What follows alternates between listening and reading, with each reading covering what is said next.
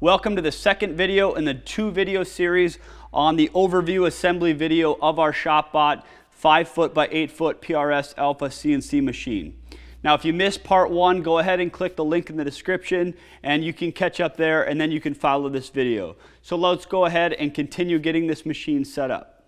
The following morning is here. We can go ahead and get started on the cable train mounting brackets.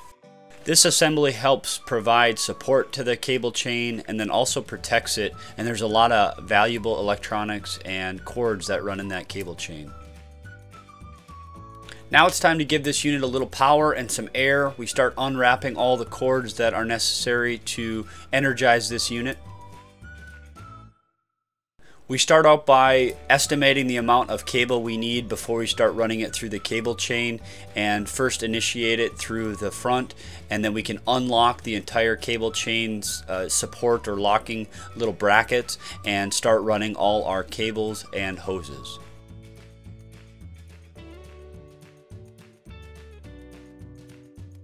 Connecting the power to the spindle is kind of a delicate process. You want to be very careful and follow the instructions so you do not damage that connection. That screw is a little bit finicky.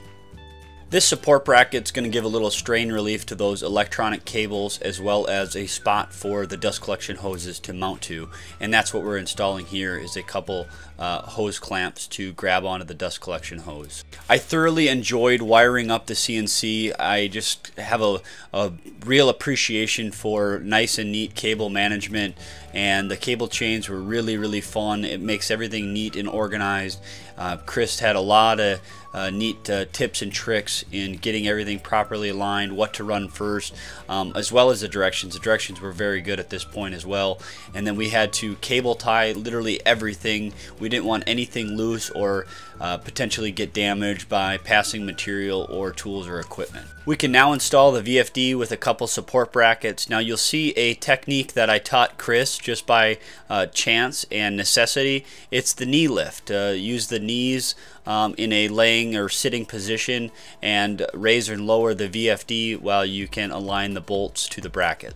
Here we're installing some of the air infrastructure. The ATC needs air to change tools, as well as a pneumatic cylinder that counteracts the weight of the spindle. These brackets will allow us to mount the control box to the main frame of the unit. It is going to be up out of the way. It's going to be nice and protected. It's definitely a two-person job to lift that in place and get it secured. It secures to the longer rail as well as that side leg for extra rigidity. Next, we can screw the proxy switches in place. These are the soft starts or electronic stops. Once they make contact with a registration bolt on the frame, the unit will limit out and not go any further. It is finally time to energize this bad boy. We had a professional electrician come in and wire everything up for us, and we can move the unit for the first time, which was extremely exciting and encouraging. On the ATC side of the unit, we went ahead and installed a tool holder vise. This screws to the main gantry, and that allows you to secure the tool holder in place while you put a tool into the collet and tighten it up. We went ahead and installed a large spoil board bit or surfacing bit to go ahead and flatten and level the surface of our CNC. We use the Z0 or C2 routine to zero it out with the touch plate and alligator clip to the top of our spoil board. It was extremely exciting, encouraging, and satisfying to see this thing cut the first time. But when we ran the spoil board operation, you can see the discrepancies in the table. Now they're both visually and physically off. You can tell the difference between the left side and right side of the cut. Chris used a couple field tips to get that spindle nice and level or plumb. We went and re-zeroed and re-ran the spoil boarding operation. Now the spoil board was still visibly off, but there was zero discrepancies between the left side and right side of the cut. Now we can install a straight bit and make the air channels for the vacuum table. There will be 5 different zones. There'll be 4 zones to the right and then a long and skinny zone on the far left side of the table. The vacuum table was definitely a pricey upgrade or addition to the main unit. but it was something that we believe, especially after 4 months of using the machine, that it is essential if you're doing any sort of production work or sheet good work, which is what we're doing. You simply slap the full sheet on top and the vacuum table holds it down. Now, that doesn't work for all types of situations and applications, but when you're dealing with full sheet goods, it is an absolute must. This procedure made a lot of dust, but we have our 5 horsepower Clearview dust collection system hooked up to this. It has a 6-inch main line going all the way right before it switches to a 4-inch flexible hose that connects to the actual CNC, and it seems to perform very, very well. Next, we put a long straight bit into the CNC spindle and we cut the holes for the vacuum table ports.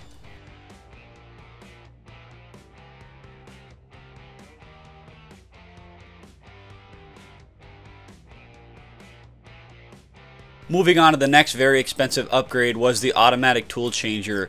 This basically allows the unit to switch tools mid-project, so you simply click the go program or start program once, and then the spindle will go ahead and switch tools for different operations in your programming. Now, this is a very expensive upgrade, but it is absolutely essential for production work. We are going ahead and calibrating all the positions of the tool holders. We've got all our bits put in. Now, these bits have changed drastically over the course of the last 4 months, but we will have a separate video on tuning and setting up the auto tool changer.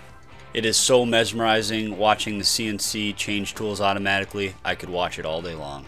We go ahead and load up our paint tray with some glue and use a roller to apply it to our Xterra, and then we place a piece of MDF on top that we went and spoil boarded the skins off it. Once you remove the skins, it is very porous and allows airflow to go right through it. The beautiful thing about this is having the vacuum table set up. Once we got the MDF in place, we turned on the vacuum pump, opened up all the zones, and that allowed us to have perfect clamping pressure all the way across that MDF board. With the CNC machine 99% done, we had a few things to tidy up here and there, as well as some training with Chris. But after that 3rd night, the CNC was making the shop money. We had 6 walnut table blanks glued up, and they needed to be surface planed on the CNC. This was an incredibly eye-opening experience to see the value of a CNC on this sort of scale. We have some build videos on the tables as well as many other CNC projects in the near future, so go ahead and subscribe and stay tuned for those videos.